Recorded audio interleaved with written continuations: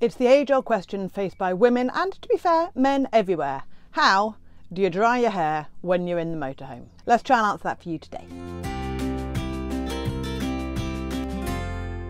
Hey, I'm Cat from Wandering Bird, and on this channel we share tips and tricks for motorhomers and campervanners to help you make the most of your time on the road. And this is a video in response to, well, honestly, several emails and questions on social media asking me how I deal with this massive hair whilst we're camping, especially when we're not on campsites. So I thought I would try and answer that, and the answer is not easily. There is no real solution that works for everybody, so let me share a few of the ones that I've come across and how they've worked for me, because as you can see, I've got quite a lot of hair. So the first thing that everyone goes for are one of these travel hairdryer-y things with a little cigarette lighter on there, 12 volts. Honestly, they're a bit pants. Now, if your hair is really thin and you haven't got anywhere near as much of it as I've got, this might be enough for you. You just plug it into your van socket and use it for a few minutes, and it would certainly take the edge off. They're generally always cold. I don't think I've found a single one that blows warm air, but they are not much better than nothing. In all fairness, I think this only cost me like 10, maybe £15 from Argos or Amazon or somewhere like that. But it's not great. It's really, really not fantastic. If I'm desperate, I will use it, but I have to be desperate to bother even trying with the thing. It will take me a good half an hour to even get this close to whatever. I'll be honest, generally when it's warm like it is at the moment in the summer months, I'll just let it dry by itself. Yes, it's not as nice and sleek and beautifully presented as it would be if I spent hours brushing it with a hairdryer, but quite frankly, I don't do that a whole lot anyway, unless it's a special occasion. So normally I will just let it air dry. And that is way better than spending half an hour trying to dry it with this thing. Now, option B is a bog standard hairdryer. This one is by Phil Smith. There are thousands of other options available. This is actually a 2000 watt hairdryer. Now, the thing to remember with hairdryers is although it says 2000 watts, it doesn't generally draw 2000 watts. This one will probably only draw, I don't know, 1500 as a general overview. And this works when we're on campsites if I want to be plugged in. The reason I got this one is it's smaller and it's more compact. I have actually found a couple of other ones that I would probably choose above this now. A little bit lower wattage, I think they're either 16 or 1800 watts. And also they're just a little bit foldable and easier to store in a cupboard. But I actually am carrying both of these on the van at the moment. Don't tell Mr. WB. I don't know why this one is still on the van because I never use it, ever.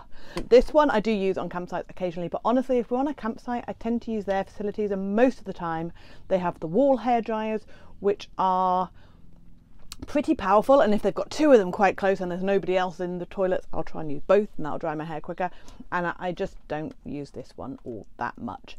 But when we were traveling an awful lot, especially somewhere like Italy, and we had our generator, I used this plugged into the generator and dried that a couple of times. Actually, we used that in Norway. That was the one time we used our generator in Norway as well, so I could dry my hair because it was cold and it was damp. And this is the problem, it's just not fun having really wet, damp hair when it's not nice outside either.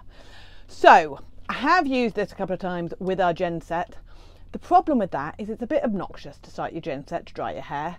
So I was trying to find one that would work with the EcoFlow, which we've got. Now, the EcoFlow that we've got only goes up to 600 watts. And you can get the bigger version, which will of course allow you to power more powerful devices. But the 600 watt version actually has a weird thing, and I cannot remember off the top of my head what they call it, but it allows them to draw double the power, so you can only get like 1200 watts for a very short period of time.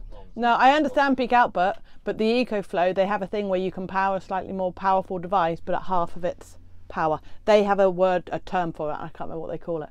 Honestly, check it out on my website and you can tell me what it's called while you're there. So I am at the moment looking for a 800 850 watt hairdryer. I have found a couple, I haven't bought them and tried them yet, but I reckon that will power off the EcoFlow. Again, haven't tried this. Now, the nice thing with the EcoFlow is if you plug in a device that's too powerful for it, you're not going to blow it, I hope. What it says was overpowered or over drained or something like that, and it just switches off. It just won't work. But that won't, I hope, trash it. So that's what we're going to try, or I'm going to get one of those and try that. And I have actually used also those hair turban things, which are like the terry towel things, and you wrap them up. Meh. Yeah, they were They were okay. They were not much different than wrapping your hair in a towel after you've used it, I'll be honest. They were probably around the same as this. They didn't get it really, really dry. It was a bit like damp. I mean, this has been now out of the shower for what, 10-15 minutes, and it's probably about this is how it got when you had it in the hair turban thing. Better than nothing, but not the solution that I want. But the solution that I have found, and frustratingly, I have these with me that I don't use, but I don't have the one that I do use. The best thing that I found are one of those hot air brushes. I can't remember the name of the one that I've got. It's like a big barrel brush that blows the air through it, and it's got several different attachments on it as well. It's only, I'm going to say 300 watts, could be 400. I'm going to put the link to it below here so that you've got the actual thing, and I'll put the spec up because I don't have it with me, because hey. But that's fantastic, and you can plug that in. That will work off the EcoFlow, no problem at all. It'll also work when plugged in a campsite, not even worrying about that if they've got lower power output. And it blow dries my hair within about 5-10 minutes, and I use that all the time because the lovely thing about that is it's a brush and a hairdryer, so you style your hair at the same time. It's fab. And that is absolutely what I would recommend if you are got hair even close to being similar in thickness and length to mine. I think they do a version as well for shorter hair. Obviously I've never used it, but I'm pretty sure my mum has one. She's got sort of bob chin length hair, and I think she's got one that has a slightly smaller brush that you can style it as well. I'll try and find the link to that one and drop that below for you as well. But that, I think you can actually take the brush bit off and just use it as like a blowing air device, but it gets warm, which is so much nicer than cold air, and it does actually do the job pretty well. It takes slightly longer than obviously like a 2000 watt hairdryer would take, but so much better than nothing. So that was what I use when we were going off, certainly going off in the winter, and I hate having wet hair when it's cold outside. So that's definitely what I use, and as you can see, I use it at the moment because it's on the boat, not here with us in the van, and I wasn't expecting to film this video today, but somebody sent me an email, I was like, I'm going to film that today and answer it. Right, I hope you found that useful. If you're new to the channel and you'd like to get more motorhoming and campervanning tips, then by all means hit subscribe.